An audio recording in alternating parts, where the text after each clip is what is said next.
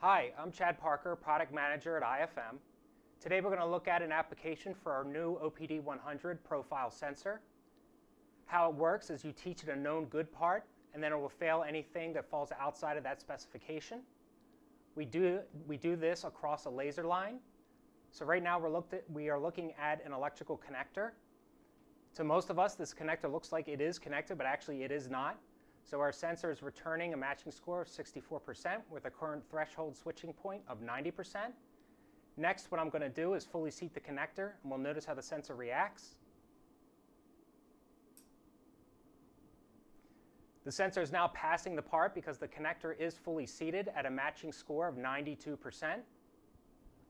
Another great part about this technology is it is completely immune to ambient light. So I have a high-powered LED array here that I'm trying to make this part fail, but you notice our matching score does not move off of 92%. This is completely different and a big advantage over 2D cameras.